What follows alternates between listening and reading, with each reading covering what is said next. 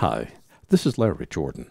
This is an excerpt of a recent Power Up webinar taking a look at color correction inside Final Cut Pro 10. In this excerpt, I'll show you how to create a shape mask to use in color correction. This gives me a chance to show one more thing about color correction that you may not be aware of. This is me at BVE in London last year, and I forgot to bring a light. Brought the camera, did not bring a light.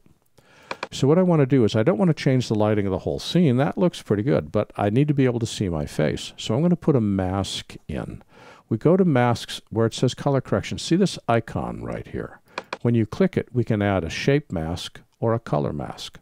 A color mask allows us to say select the color of a balloon, like a yellow balloon, and change it to orange. A shape mask gives me a chance to add a shape here. Can be a circle, or if I grab this dot, it becomes a square or rounded rectangle. I'm going to move the circle over to my face, drag this in. This allows me to rotate the circle. Put it over my face right about there.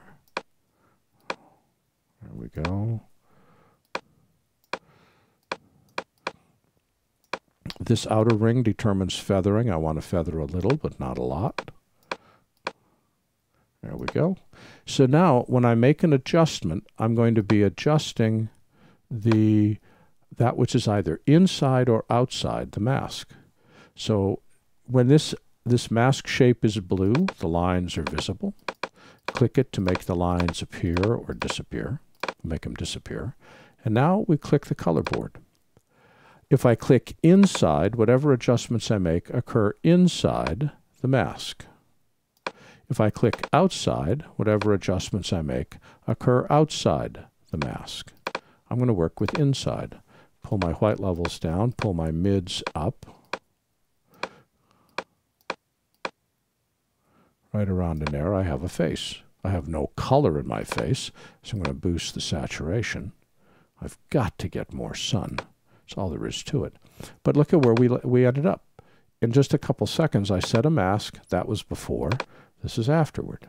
Now I'm getting some spikes coming in, so I'll add the broadcast safe filter, and now I've clamped the broadcast safe, and it's not part of the color corrector filter, so therefore it affects the entire image. The broadcast safe must always go at the bottom. Color correction on top, broadcast safe at the bottom. We can have as many shape masks as we want per color corrector, but we can only have one color mask. We can have as many color corrections as we want, and again, highlight them and hit the delete key to delete the mask.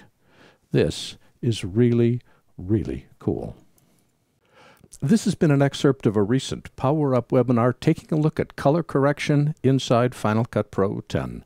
For the complete version of this training, please visit my store at larryjordan.com/store and look for Webinar 196. By the way, if you need to stretch your training dollars, a membership to our video training library saves you money and time. You can access all of our videos for a low monthly price of only $19.99. That's more than 1,400 movies, hundreds of hours, all in depth and all up to date. Our training covers a wide variety of software and technologies. We update it every week, and for more information, visit larryjordan.com/membership. Thanks.